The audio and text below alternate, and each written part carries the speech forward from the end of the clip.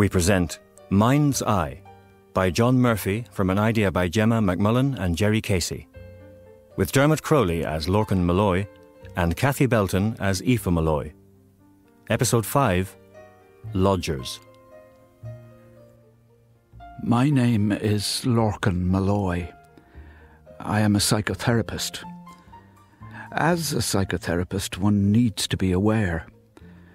The less aware we are of our motives, feelings, thoughts, actions, perceptions, the more they control us, and the more we stay stuck in old patterns that don't work anymore. Relief from symptoms lies in discovering and incorporating into our constant, everyday consciousness those things which are being masked. The key is awareness. After 30 years, I know this as a fact. I know that if I were perfectly aware, I would have no symptoms. I would learn from my mistakes. I would not hurt the ones I love, nor be drawn to those who hurt me. I know all these facts, and yet... How much further is this place, Daniel? Patience, we're nearly there. That's it. Up there on the left. Finally. You see the gates? Oh, it is a beautiful house. Yeah, well, you didn't have to grow up in it. I've never really appreciated it until now. It's a prime location for us, all right. Just let me do the talking, will you?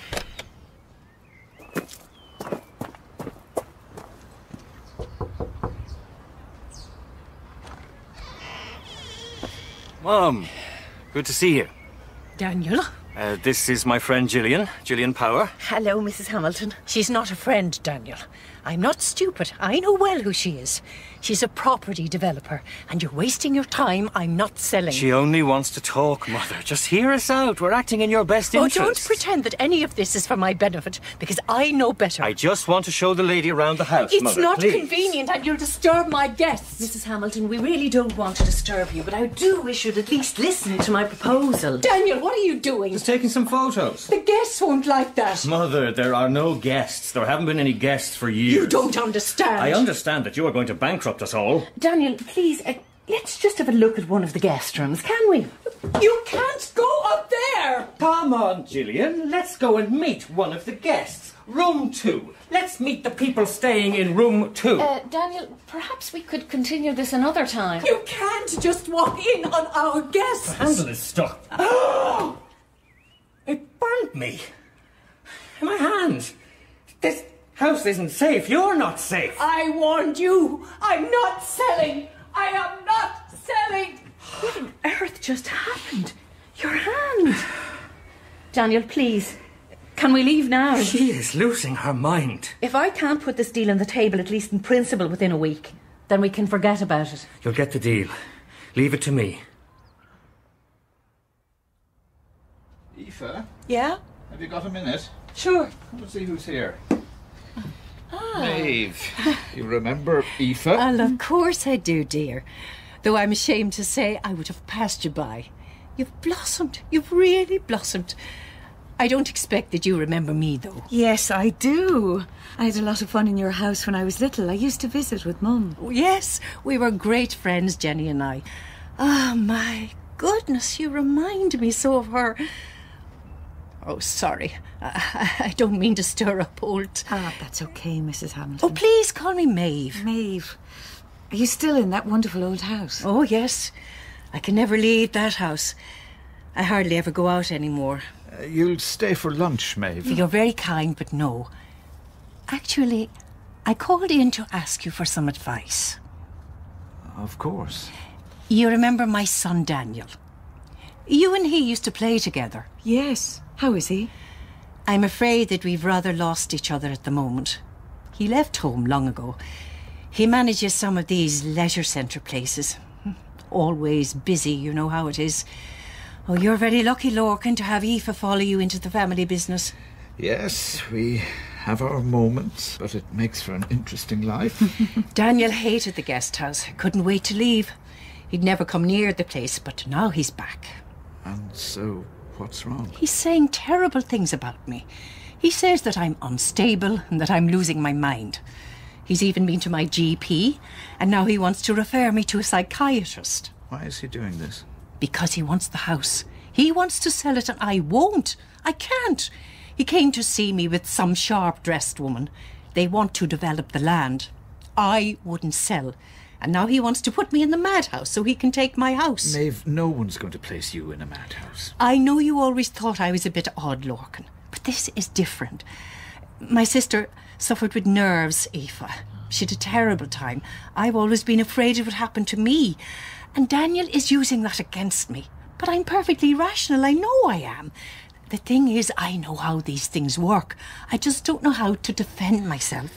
Oh, Lorcan, would you please just talk to Daniel and talk some sense into him? I'm sure this has all been blown out of proportion, Maeve. We can't get involved in your personal relations. I'm sure we can find time to speak to Daniel, Maeve.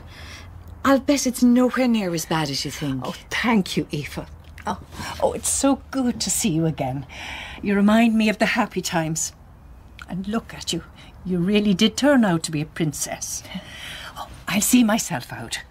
Oh, thank you both. Bye, Maeve. I really did want to stay out of that, Aoife. I think we owe it to her to at least speak with Daniel.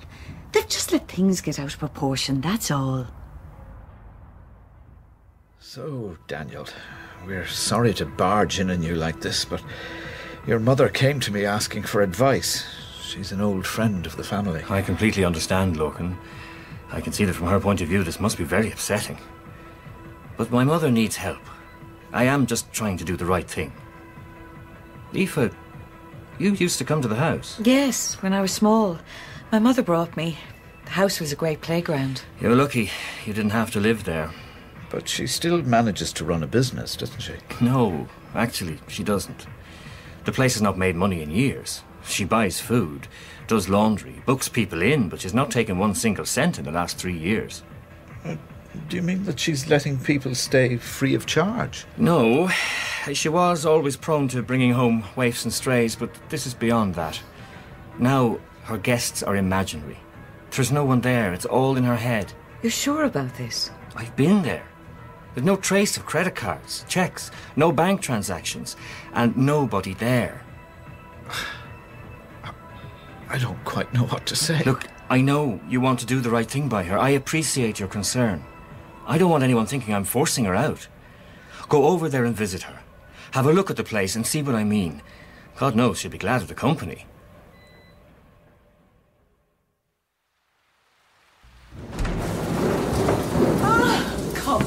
Come in. Hey, Maeve. You're welcome to my house. Wow, this is amazing. It hasn't changed a bit. I don't want it to change. My guests like it like this. I mean, it hasn't changed at all.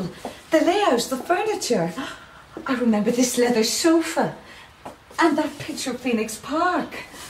We used to hide in the cupboard under the stairs. Come and see. Oh. There. That's it. Dad, this is where I used to hide. Mum would want to go home, but I loved playing here, so I would hide in here when she called. Haven't you a great memory? Come on, let's have some tea. I've made you some cucumber sandwiches. They really are much nicer than they sound. Now,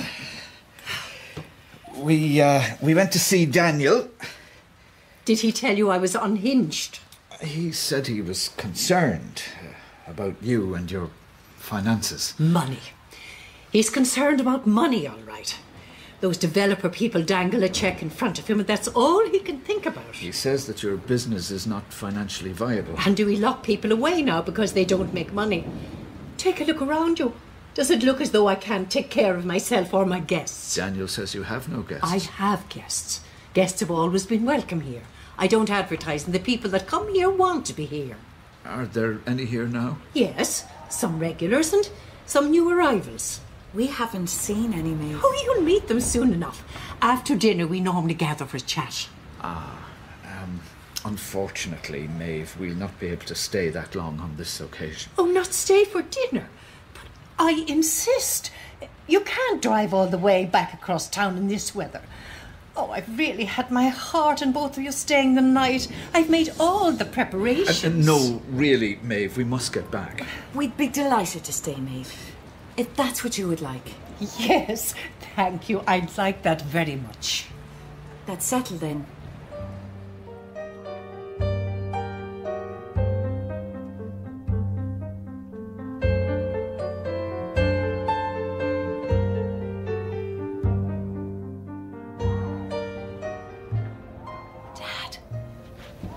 Dad!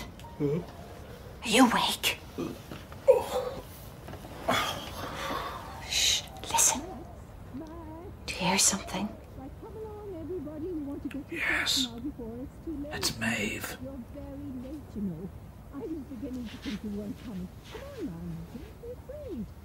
Like she said, they all gather for a little chat after dinner.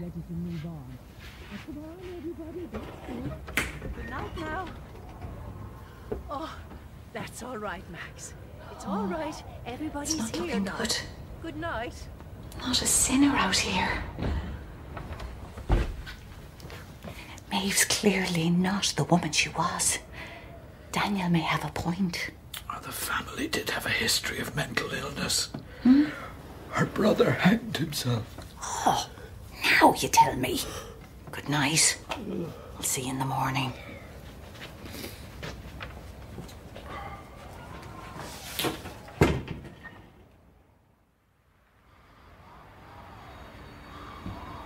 Sir, wake up, sir. Sir, wake up. You must leave the house. You're in danger. What? You must leave the house. You're in danger. Dad, smoke. I know. Go on now. Get out. I'll wake the others. Get up! Everybody! Get up! Fire! Fire! Where's the fire? Coming from over there. Yes, Barbara, please. Rainer Guest House. That's right, near the park. I saw a fire extinguisher in the hall. We have the kitchen fire. Eve Malloy. I'm a guest here. Thank you. Please hurry. Out! Come on! Get up! Out!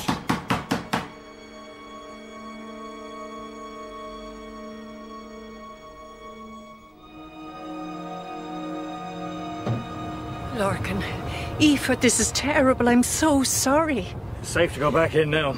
The damage is mainly superficial, smoke mostly. You caught it early, Dr. Malloy. It could have been far But worse. what caused it? You left the cooker on, madam. Oven and hob. You have to be more careful. These things can be fatal. I did what? But I always check. Well, tonight you didn't. Dr. Malloy, I will file a report. I'm afraid I will have to notify the social services. Will you remain with Mrs. Hamilton? She's suffering from shock. I don't think she should be left alone tonight. Good night. Good night now. Good night. But I didn't. I didn't leave it on. I always check. I followed the same routine for nearly 40 years. I always check. It's okay, Maeve. You need to rest. But I nearly lost my home. What would my guests have done? I checked every room on our floor. There were no guests. There are guests. They've gone off somewhere. They don't like fuss. A man came into my room to raise the alarm. Who was he? What did he look like? I didn't see him. I heard his voice. You were talking to someone called Max last night. Who's he? Max is Daniel's father. Pardon? I thought Daniel's father was dead. He's still with me. He's never gone. He came to the house many years ago. He was tormented, out of his mind. He was a priest, but drummed into it by his family. He couldn't keep his vows. He tried hard, but after 10 years he couldn't take it.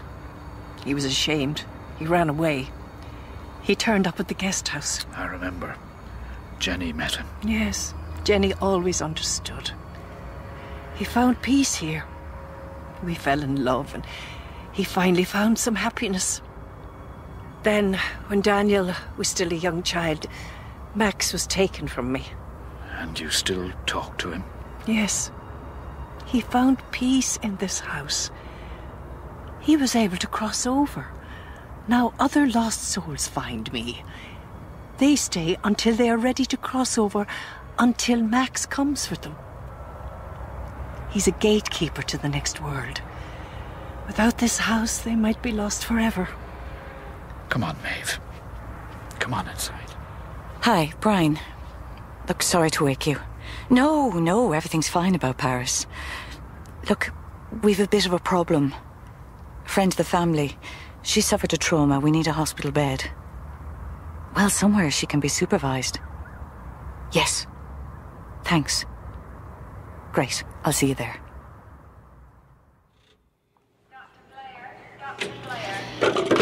She's not well, is she? I'm afraid not. Was there definitely someone in your room? Yes, I heard him. Thanks. There are no guests, though. No, the rooms were empty. If she is running the place into the ground while she looks after invisible guests, then, like it or not, Daniel has a case. What next? You and Brian are going to go to Paris, and I will make sure that she's all right. I'll come with you to say goodbye to her.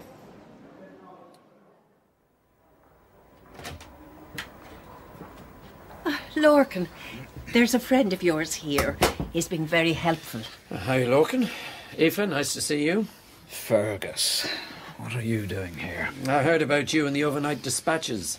A hero rushing fearlessly into the flames. He was. Never thought of you as the Indiana Jones type. I was surprised to hear that you were staying in a guest house, Lorcan. Has your house been repossessed? Thought business was booming.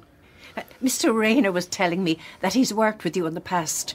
He's a specialist in the paranormal. He says that he knows I'm telling the truth about Max. He knows why I have to stay in the house.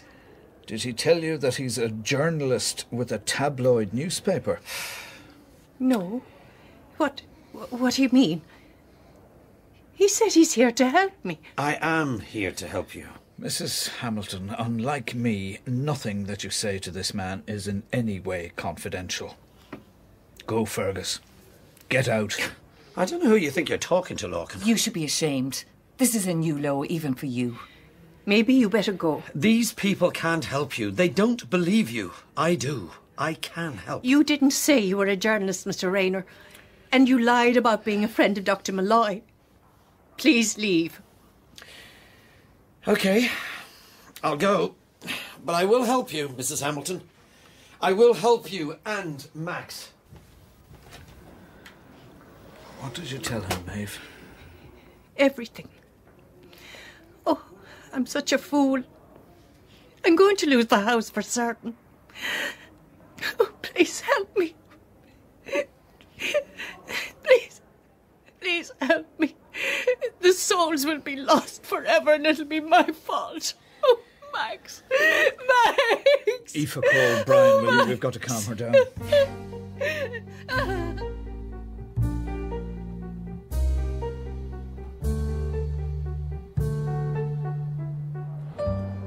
How is she, Brian? Resting, sedated.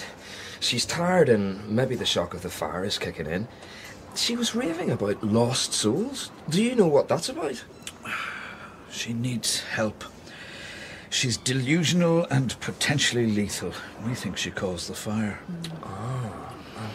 Well, I'll have her kept under observation. She'll be okay for the next few days. And you should go home. Yes, I will. Thanks. Later. And I think we should be heading for the airport. Yeah. Dad, I think Maeve is in safe hands. Go on.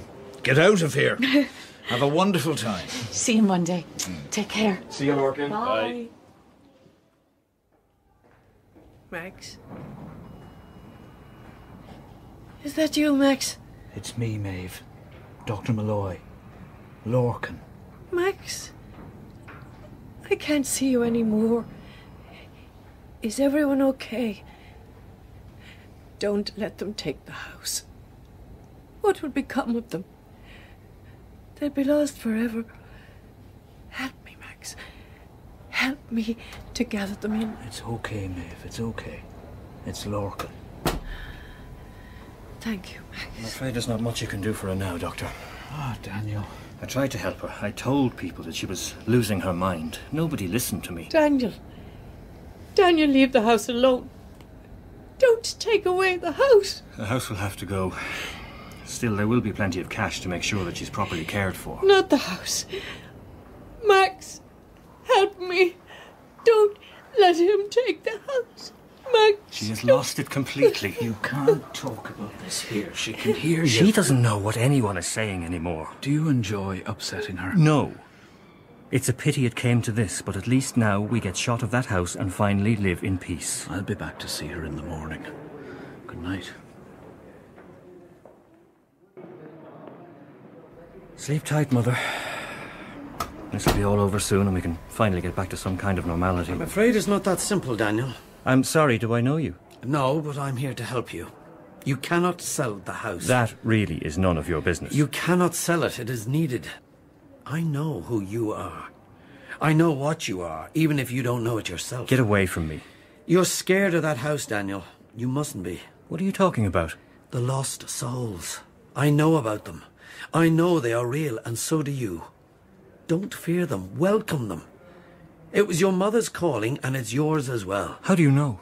How can you know? You've seen them, haven't you? The house is cursed. The things I saw there, growing up. I knew it. Your mother thought that you didn't see them. She said that she and Max asked you, but you said you saw nothing. I was the poor child with the crazy parents who ran the empty guest house. How do you tell someone that you see people? Imaginary people. I saw them all right. Every night. Walking through the house. They weren't imaginary. They are drawn to Braemar House because it is halfway between this world and the next. I saw them when I was a child. They come seeking refuge, lost because they can't cross over. They're not ready.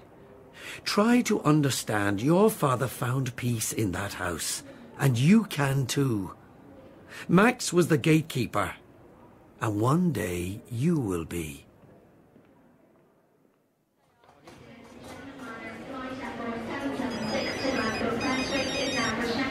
Hello? Lorcan, I wanted to see you. Are you still there at the hospital?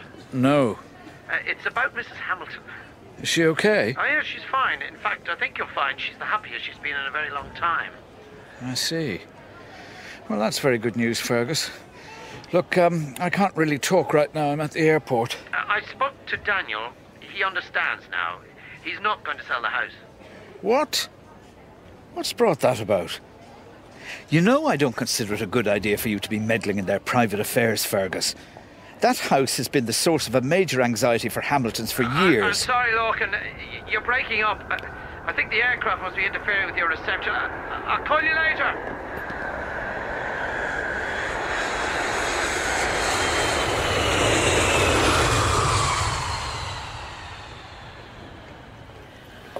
Dad. Hi, Lorcan. Well, it's nice to have you back. I hardly have to ask if you enjoyed Paris. Oh, it was fantastic. Beautiful. Yes, it was magical, thanks. That's okay. Just hand over the bottle of champagne you owe me. Hello, I will not be sold for a bottle of champagne. Here, we didn't forget. Oh, thank you. That's a very good vintage. How's Maeve Hamilton? You know, I don't know. I just got a call from Fergus Rayner about her. He wasn't making that much sense. No, you don't say. Look, I might just swing by there on the way in. Do you mind?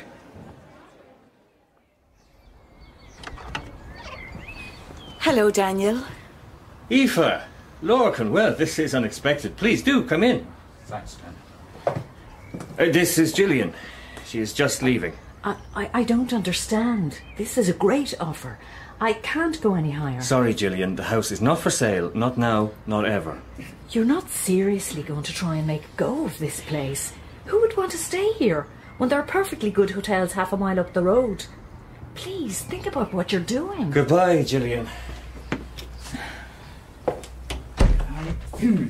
I was wondering how your mother is. Oh, very well, all things considered. We discharged her from the hospital. She's back home. She's here. That's what she wanted. She is resting in her room. Which room is she in? Room 2, of course. That's her room. Are you sure that's wise? There's something about being here that distresses her. Yes, surely after all that talk about the guests. Oh, don't worry about them. They'll be fine. There are guests here. Of course. This is their home for now, until they're ready to go. Mother needs help now to look after them. I'm sorry if I overreacted. I didn't mean to waste your time. Thank you for all that you've done. Look, I really don't think it's good for either of you to stay here. Sometimes you can have a little too much history in the family. Dr. Malloy, the man who spoke to you, who woke you to save you from the fire, did so because he knew that, at the time, you had my mother's best interests and those of the house in mind. What's become clear to me now is that there are others to be thought of. If we were to sell the house, they would be lost for good. We can't have that.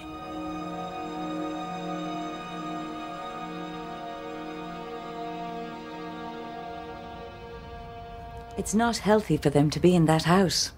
Are you saying that the house is making them unstable? They are running a guest house for invisible guests. They both insist their guests are real. Is it a hereditary condition? Could well be. But then again... What? Who did speak to me in room 2? I've no idea. Maybe it was Max. Maybe it was your imagination. An extrasensory perception of danger manifesting itself as a concerned man's voice. Well, that's a theory, I suppose. I'm sorry? It's possible. I think it would be better if we said it was probable, Dad. Otherwise we could all end up in that house with Daniel and Maeve. And we don't want that, do we? No. I suppose you're right. We don't want that.